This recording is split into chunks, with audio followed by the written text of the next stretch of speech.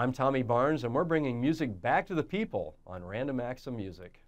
We're here with Tommy Barnes. When I say we're, I mean the audience. True that. There's actually nobody here.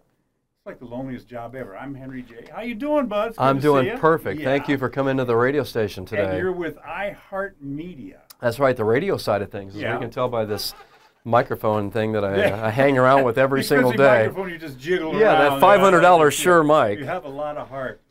And you've been doing this for quite some time. How long have you been doing this? Actually, I moved to Ohio about 1987. Thanksgiving Day, having dinner, truck stop in Fort Wayne, Indiana with 3 screaming babies. Oh my goodness. And here we are in 2016 sitting here at the radio station. My background was actually in the welding supply business. It's what brought me to Ohio. Right. I got this phone call one day from a fellow that says, "What do you think of Ohio?" And I said, "Well, I don't know. What do you think about sending me a plane ticket?" And so I came out here, fell in love with the state immediately, and went to work for a company called Ohio Air Products, who had some locations around the area, and then they sold out literally right after I got here. And I went to work for another big company, Liquid Carbonic in Findlay, so I'm making that long commute from Mansfield to Findlay every day.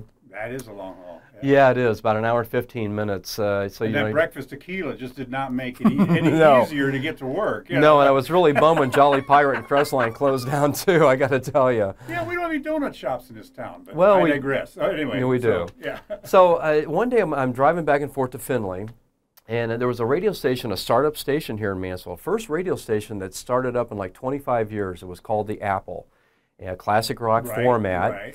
And there was a young man on the station at the time named Tim Kelly. And Tim used to do a show called The Gold Mine Show. And you could be a guest DJ with Tim by sending him 25 words or less why you wanted to do it. Right. So this is like winter of, say, 1989-ish, somewhere in there. I sent a couple entries. The third one I sent to him actually on a toilet paper roll. Back in the day when we were kids, there was a commercial about the family writing on the toilet paper roll how crappy it was, literally. And, you know, so Mom got the idea, I better go get some Charmin or whatever it was. So I actually wrote this poem on a toilet paper roll and mailed it to Tim. And I got this phone call one day, and Tim's like, "Hey, you won this month. Why don't you come in and be a guest DJ with me on a Saturday night?" So a snowy Saturday evening in January of '90. Yeah. I show up at the studio, and Tim and I sat around and did this great 4-hour show. It was similar to what we've had this year, 2016. We've had a very early spring, nice weather. I started going out fishing probably the first part of March, actually. And Tim and I, our conversation led that he loved to fish. So I called him up and said, "Hey, you want to go out?" About 3 days later, he calls me and says, "Would you like to be working here part-time for us, learning the business?"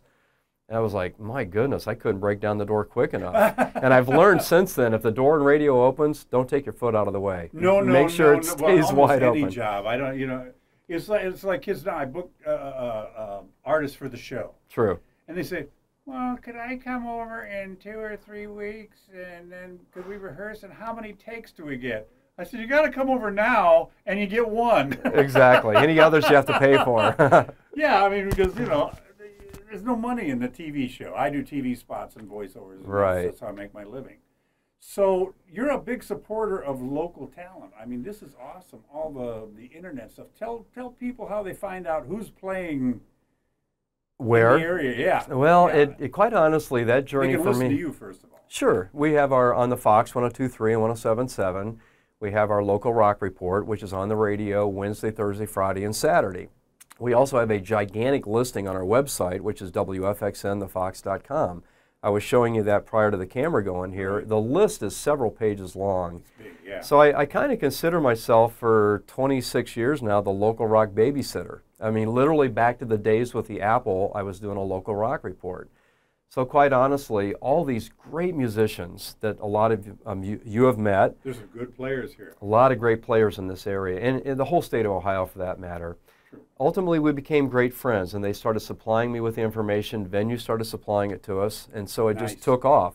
And when you go to our website, quite honestly, the local rock page gets thousands and thousands of hits every month. Yeah. I can't tell you how many people, such as yourself, have actually gone to it to see who's playing where they're playing. We try to list it by band name, some of it's venue. We've got benefits on there. When you and I met a couple days ago, we were seeing a young girl that you had filmed, Jay Marina. Deer Ridge Golf Course, and that kind of got our conversation going. And it seemed to me like the next day I was at a benefit at the AMVETS in Mansfield for Resurrecting Lives. Later that evening, I'm emceeing an event at the Moose Lodge. For me, and like you, as a musician yourself, I try to play the guitar. Music is everything. And I've thought that really, quite honestly, in all my years of radio. I'm very fortunate to do a morning show, a news talk, on WMAN, which is 98.3. Been doing that for, gosh, since 1999. And I've also been the voice of the Fox for our afternoon drive for the whole duration of the time that we've had the station on the air, which has probably been about 12 years now. So for me, my kids have finally grown up. I can actually get out a little bit more often, not have to worry about them, go to see these great bands, and try to support anything and everything they're doing. And you do, because when Jay was out there, you came out to see her play. She's 17, and she's doing just very polite, very professional. It was a joy to have her on the show. So, absolutely. I mean, it's rare when you find a 17-year-old like that you could work with. They usually, 17, they usually come in and say, "Is this your crap?" Yeah, it's my crap. Now sit down and let's talk. One of the things that I think probably one of the coolest parts of doing this for so long is going back to the younger kids. Yes. There's a young man, Will Beeman, who I met when he was 14. He's probably 16 or so now. He lives in Nashville. Hurricane Will, a very tremendous blues player. There's a young fellow out of the Hocking Hills area, Nelsonville, Micah Kesselring, who I saw when he was like 14. There's a lot of these young kids. You can't hardly go on Facebook or YouTube any day now without seeing an 8-year-old drummer doing Metallica or something like that. Yeah, where'd all the talent come from? We were such putzes. I still have a hard time learning stuff that kids can do just like that. I think for me personally, it boils down to my wife and her brothers. Both of her brothers play guitar. And when I was 27, which was a few years ago, they bought me an Epiphone guitar. And I got to tell you, Henry, that guitar has never left my sight. It's been on a stand in the living room. That's where you have to for years.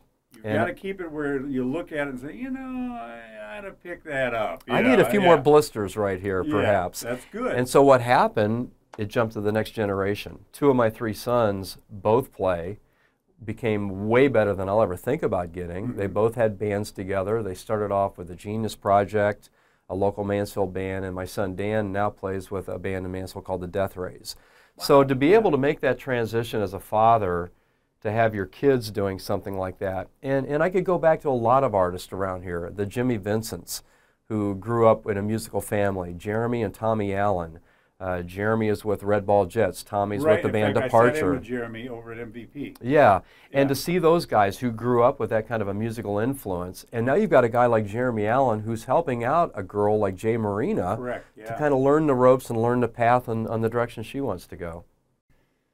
And this is what I wanted to know. What musicians always want to do is record a CD and get on the radio. True. Why is it so hard? Technology has changed. That makes it easier to record. One of my sons actually recorded 5 CDs in his bedroom. The $400 Shure mic hanging in the closet. Things of that nature. And I just think that radio has probably just gotten so big. You don't have a lot of the small town ownership that you did in years gone past. And so there's a few more hoops you probably have to go through to get through the corporate world to have your music heard. But you know what? At the same time, I think that musicians and people have gotten a lot smarter. Social media has leveled the playing field as far as I'm concerned. You can be heard and you can be discovered. It's still not easy. You have to be out there and you have to be consistent. But I think the main thing I told 2 of my sons back in the day is you have to be your own best promoter.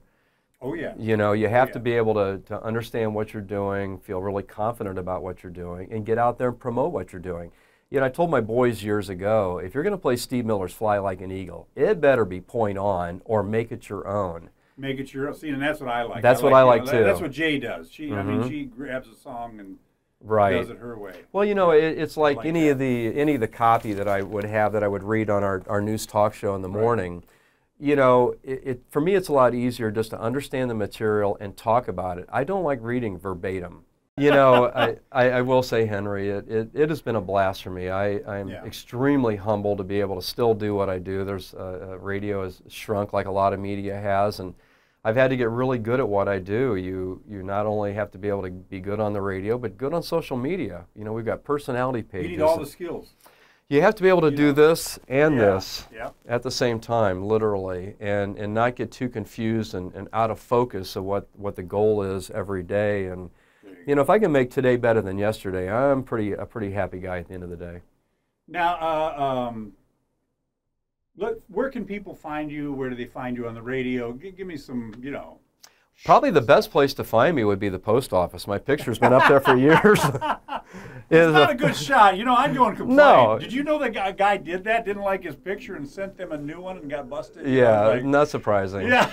we call those But weenie anyway, of the they weeks. can find you online. They can find the radio station online. Yeah. And they can find your show online. Tell Yeah, us about your absolutely. show and then where we find you online. Well, Monday through Friday, I do a morning show with Rusty Cates on WMAN. It's a news talk station that's been around for probably 75 plus years now. Wow. We're on from 6 until 9. You can always pick us up on iHeartRadio anywhere around the earth. Right. So it doesn't matter where you go. If you want to take your favorite radio station, you can do that. That's fantastic. And then I do a show in the afternoon on the Fox 102.3. Right. And it's a classic rock station, 3 to 7. Same scenario. You can listen online through the website, through the iHeartRadio app. I've got personality pages on our website, WFXN-thefox.com. Nice. And of course, who's not on Facebook these days? Just about everybody, so you can find me on there as well.